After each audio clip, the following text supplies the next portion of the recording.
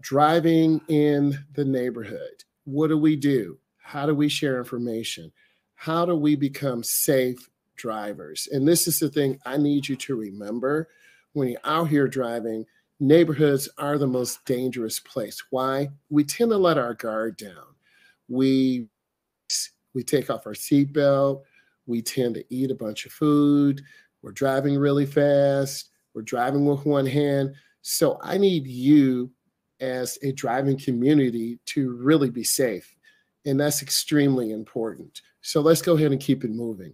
What are we going to do today? We're going to talk about how you make legal right turn safely. How do you make legal left turn safely? What are the risks of driving in the neighborhood? Do I still need the SEE to be safe, a safe driver? The answer is yes. Let's go ahead and move to the next one. Risk of neighborhood driving. Number one, there are other cars. People are parked on the left or on the right. They're backing out. They're pulling in. They're not paying attention. You as a driver need to be safe. Let's talk about school buses. School buses have a particular danger because kids are coming out of the home. They're excited to get on the bus, and they're not really paying attention. So you as a driver, you want to be safe. You want to be consistent. And you really want to be aware of the situation. Let's talk about joggers. Joggers are there. They have a right to the road, just like all of us do. Some run on the sidewalk. Some of them run with the flow of the traffic. Some of them run against the flow of the traffic. It's really important that you give them room, you give them space, and you take your time. Let's talk about children. Children are very unpredictable. They really think the driver's ed car or a regular car or any car is a monster with the big grill in the headlights. You need to give them space. You need to make eye contact with them, and you need to make sure they are truly aware when you come into their domain, because they tend to think, I'm the only one in this world and nothing's going to hurt me. So you have to be aware. Let's talk about pets and their owners. I'm a pet owner. I have a dog. We do keep her on the leash. Pets are very unpredictable. They could see another dog. They could see a squirrel. They could see a rabbit. A stranger could come up and they could just run off leash. It's happened. Trust me. So you really want to assume that the animal is a little bit nervous. Give them room. Give space. Make eye contact with the person who's walking them. Make eye contact with the driver. So those things are extremely important because you want to be aware of them. So let's look at this picture that is up here. We have a jogger. They're in the middle of the intersection. Give them room. They can have headphones in. We have a bicyclist to the right, upper right. They may not be paying attention. You always want to make sure they see you, hear you, make eye contact with them, give them room. You have kids. Kids are the next biggest hazard with their parents. You have to take your time. You have to be patient, and you never know what is really going on. And then, of course, you have the pets, and then you have the kids, and they should always be escorted with an adult. Let's go into the school buses. School buses, what are the risks? Well, number one, we got to watch out for them. Children may be thinking about getting to school, but not getting there safely. They're excited. They want to see their friends. They're not thinking about a car. They're not thinking about the dangers associated with that. You are the young adult. You are the adult. You have to anticipate them running out in the middle of the street. You can't get mad at them. They're kids. You are the adult. So you've got to take your time, back off that gas pedal, start being a defensive driver, covering the brake, and slow down. Children may be playing their bus stops, right? That's the exciting time. We all remember we were little at the, there's your friend, you're showing them this, you're showing them that. They're probably watching Driving with Myles. Children may be arriving late for the bus or crossing the street without looking. Again, you're running out, you got your food, you got your homework, your papers flying out of your binder, you're trying to get to that bus. You've got to learn to be patient, back off, and anticipate. Look between cars. Look for little feet running underneath or near buses. Be that defensive driver.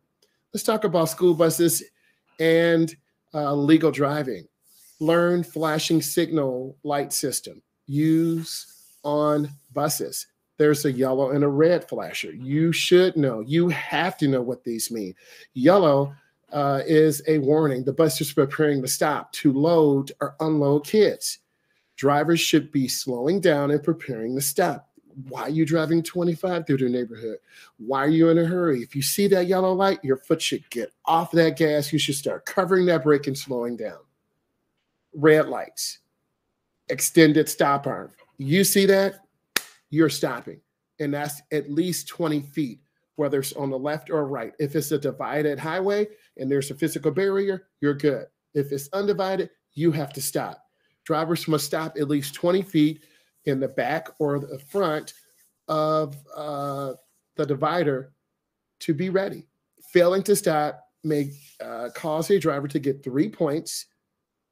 That's a citation or a $250 fine. You don't want either of those. And if you disobey the law, all the kids have little cell phones, all the soccer moms have cell phones, all the dads have cell phones. They're going to get your license plate.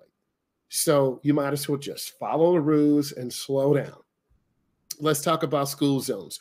What are the risks? What are the potential risks of school zones? You have distracted children. They're thinking about school, thinking about getting into class, doing the homework, doing their 3D modeling, doing swimming, right? Meeting with their friends. School is very important for our young adults. It's a place for them to socialize, show their creativity, and be themselves. Next, you have distracted parents. Parents are on the phone. Hey, John, did you see my son? He dunked on you. Yeah, I saw it, but my son shot a three-pointer in your son's face, right? So parents are talking all the time. So you as a driver, be that defensive driver. Slow down, because after 10 or 12 tardies, you're going to lose credit if you're a high school student. I'm saying this because it's true. So leave early. The number one reason why people speed is because they are late. Now, in some areas, you have a school zone warning sign, which is yellow and black, yellow background, black letters or symbols. In this case, it's a smaller person and a bigger person. And then on the bottom of that, you have photo enforced. They're taking pictures. In some states and provinces, they take pictures. So if you're speeding through, they'll take a clip of your license plate. You get a ticket coming home. So slow down. You see the middle picture. They're kids, parents dropping them off. They're halfway asleep. Mom's not dressed. Dad's not dressed. The kid's not dressed. You have to slow your roll, leave space, look left, middle, right, look left, middle, right, scan, look around. The last one, school zone, speed limit. Now, in some school zones, there are 15 miles an hour. That's right, 15. And between 7 a.m. and 4 p.m., you got to be going 25 or 15 or 10. Reduce your speed. Be the defensive driver. This is a high priority area for a young driver speeding through, trying to get to school, trying to get home, trying to get to the job. And the police, they're just reeling you in just like catching fish. Slow down. I should say catching drivers. Let's talk about school zones, safety, and legal driving. Speed limits is never more than 25 miles an hour in a school zone. Some school zones are 15. Many school zones throughout the state are monitored by speed cameras because the number one priority is kids. A driver's license is a privilege, not a right. It can be taken away. So I really need you to understand this. Drivers must yield to pedestrians in the cross and follow directions of the crossing guard. Your crossing guard is a traffic control person. Crossing guard, police officer, construction worker, those are a few of your traffic control people who control the flow of the traffic. If you can see the picture to the left, the person is out, they have a stop sign. So that stop sign tells you that they are telling traffic to stop, and the pedestrians can walk across safely. Next, you have those speed limit cameras. So if you're going above a certain speed limit, you're going to get a nice ticket in the mail. And no one wants that. Let's talk about bicyclists, risk. New bike riders may not know how to be steady or stable. And I want to add to this. We have these e-scooters, and there are a lot of people in their 20s, 30s, 40s, 50s, 60s, 70s, and 80s riding these e-scooters, and they're very fast. They go over 20 miles an hour, and people are not safe. They are going too fast. They will do face plants. They're not looking left and right, and they're not yielding for cars. Riders who may be playing in the street and not paying attention. They're having fun with their friends. Well, I remember when it was like when we were little, you're not worrying about anything. You're having fun. Be safe out there. Bicyclists, safety, and legal driving must not pass any closer than 3 feet to a bicycle or scooter. Give them room. Must yield to the bicyclist riding in the bike lane and shoulder when entering or crossing occupied lanes of traffic. There's a specialized lane that is for bikes. There's a symbol of a bike. You can't, as a motor vehicle, drive in that lane. Give them room. Failing to yield a right-of-way for a bicyclist, which results in a crash, may be resulting in a $1,000 fine or 3 points. Both are dangerous. Plus, you could end up injuring someone, and you should always wear your helmet. Let's talk about pedestrians. Pedestrians, safe and legal driving. I like the word safe and legal. They go together. More than 3,000 pedestrians crash annually. That's crazy. 3,000 people, broken bones, injured. More than 80% of crashes involve a serious injury or fatality. A fatality is when someone dies.